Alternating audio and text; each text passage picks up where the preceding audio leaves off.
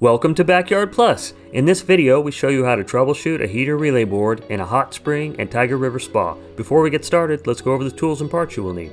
Tools you will need: digital or analog multimeter. Parts you will need: 77119 heater board, 77118 heater board, or a 76858 heater relay board.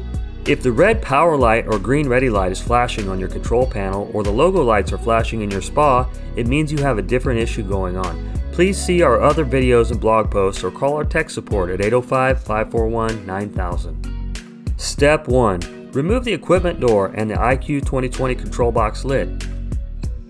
Step 2. Turn the temperature to the highest setting on the control panel. The temperature on the control panel must be higher than the temperature of the water.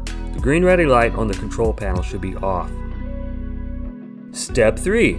Look at the diagnostic LED lights on the motherboard. The heater on light should be solid red and the limo K light should be solid green. If not, it means you have either a bad temp sensor, a bad control head, or a bad control box. Please call our tech support for assistance at 805-541-9000. Step 4. Using your multimeter, set the voltage meter higher than 300 ACV. Meters vary in design, so you will need to be familiar with yours. Make sure there is a fresh battery in the meter. Step 5. Check the incoming voltage to the heater on the terminal block. In 01 to 09.5 spas, if your spa is wired for 230 volts, you should have 230 between terminals 1 and 3. In spas wired for 115 volts, you should have 115 between 2 and 4. In 09.5 to current spas, if your spa is wired for 230 volts, you should have 230 between terminals 2 and 4. In spas wired for 115 volts, you should have 115 between 5 and 7. Step 6.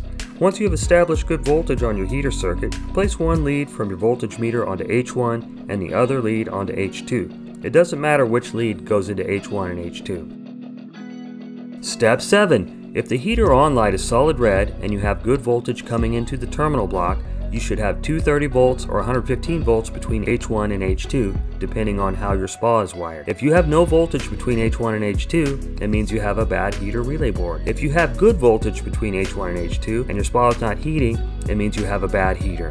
Thanks for watching. Our goal here at Backyard Plus is to save you money by avoiding costly service calls for repairs that you could easily do by yourself. If you have any questions or need to place an order, feel free to give us a call at 805-541-9000 or visit us online at backyardplus.com.